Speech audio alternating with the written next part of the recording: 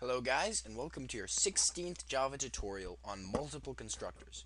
Well, in the last tutorial we just kind of took a look at regular constructors and how they could help us save time.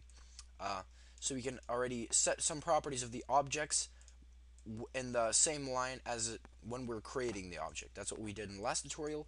By the way, we can just delete this piece of code from the last tutorial.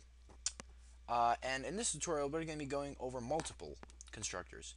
And what that basically means is that, well, what if instead of just setting this name here, this name variable, what if we also wanted to set the power variable for each of our player objects, right?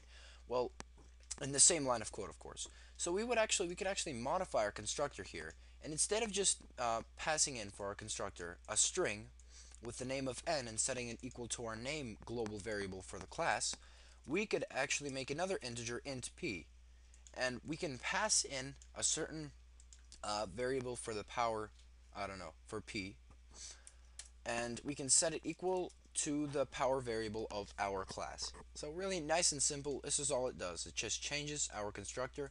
Now check it out. We can set power levels for each of our characters simply by putting a comma in, and then the power level that you want your player to have. So really nothing too different than entering pretty much arguments into a method. That's exactly how we make constructors here.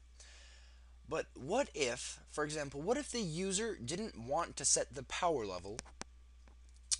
He just wanted to set the name for our player, right? Well, whoa, then we've got a problem. We can delete the power level here, the power level code that we just added on, but that would kind of, limit our abilities with just one constructor. Well, turns out we can have more than one of these constructors, or more than one way that we can initialize our objects, more than one method we could call. And let me just type this code for a second. I'll explain it right after I'm finished typing. So it turns out we can make another constructor, and the name of that constructor will be exactly the same as the name of our class. That's how a constructor is defined. But, alright, one second. But they are differentiated by how many arguments they have. Alright, guys? So, what we just did, we created more or less two identical methods. How does the compiler tell them apart? Well, by the number of arguments that it has. This one only has one string argument. This one has a string and an integer argument.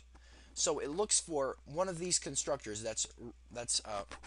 looks for the right constructor when we initialize our object right here. So player 1 is equal to new player. Alright, we have a string here and the power level. It says, well, what constructor has a string and a power level? Oh, look, this one does. So I'll just do the code in here. But what if, say, we just wanted to put in a name? And it says, alright, only one name variable. Alright, I'm looking for it. Oh, here we go. String n, bam. It finds it, and it does the code in this constructor. So it's something called overloaded constructors, which pretty much means that well, not even overloaded constructors, just multiple constructors. There's something different in Java called overloaded methods, which is pretty much the same concept, except where methods have the same names, and the compiler can only tell them apart by the number of arguments. But for constructors, it's just natural, because this has to be present for this thing to be called a constructor. So remember, different types of arguments, different constructors. And just for fun, let's make another third constructor. Say if the person that was initializing the object didn't want to do anything at all, he could just leave it completely blank with no arguments at all. And now if we delete all arguments, it's not giving us an error because it says, well, no arguments. Alright, constructor with no arguments, here we go. Bam. Does nothing. So I hope you guys realize that when we're actually calling these constructors, we're actually calling different methods. Well, not even method, different constructors from our player class. So I'm simply, once again, sorry, repeating myself, told apart by the number of arguments they have. So I don't know. I've tried to be pretty clear there. Kind of too clear by repeating myself, but let's just test this out. Let's see. System.out.println. Let's see if I can type this right. Alright, so we can type p1 dot, let's use our getter, get name, Uh, and we can also make a space here, and we can also get the power. Get the power level of our P1 character. And if we run this program, we can see that they are already pre-initialized from when we created our P1 instance, P1 class, which is an instance of player, and it's pre-initialized with Billy, Ryan, Bob, and 4. Uh, Also, we can see that if we try to print out some of Joe's values, for example, uh, we won't get anything because they are not initialized in the actual constructor. I don't know. I think that's kind of obvious, but just for fun, let's call a getter for the getName method and try to print something out, and we will get absolutely nothing or null.